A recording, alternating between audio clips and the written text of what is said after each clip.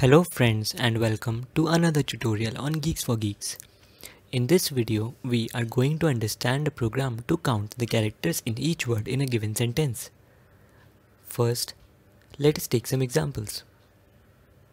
For input Geeks for Geeks, the word geeks has 5 characters, the word for has 3 characters, and the word geeks has 5 characters.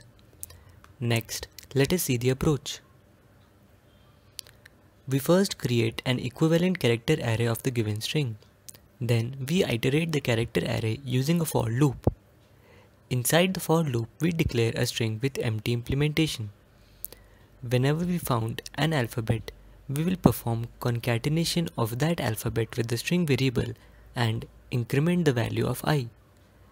When I reaches to a space, it will come out of the while loop and string variable has the word which is previous space. Now we will print the string variable with the length of string. Next, let us see the algorithm. We take a sample string geeks squad and pass it to count function. Now in the count function, we create a character array ch of the given string.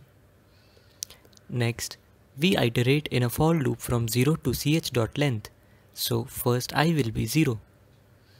We take a string s initialized to null.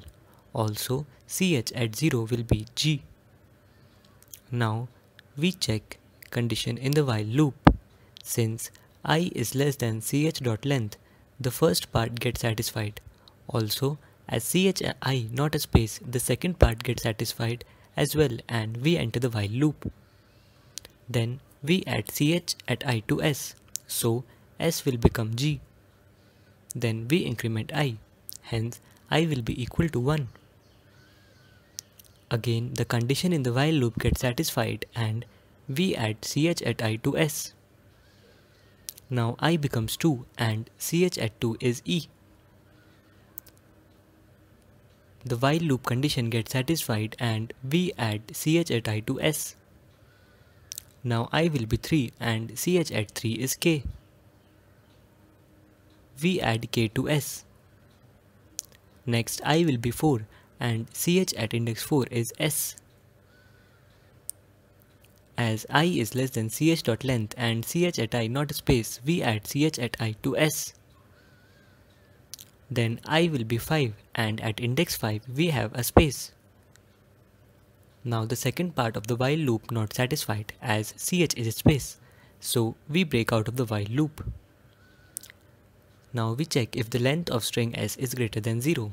As it is true, we print s along with its length. So geeks and 5 is printed.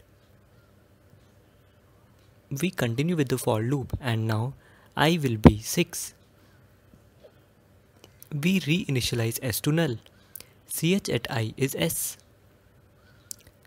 The condition in the while statement gets satisfied and we add ch to s. We increment I, so I will be 7 and ch at 7 is q. We add q to s. Next, I will be 8. Again, the while condition gets satisfied and we add u to s. Similarly for a.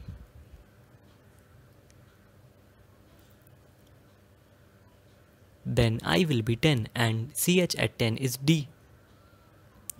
The while condition gets satisfied and we add d to s. Now I will be 11. Now I becomes equal to ch.length, so the first part of the while condition does not get satisfied and we break out of the while loop. Since s.length greater than 0, we print s along with its length. Now as I is 11, we break out of the for loop and we have the final output. With this, we come to an end of this tutorial. For any doubts or suggestions, please leave them in the comment section below. Thank you for watching.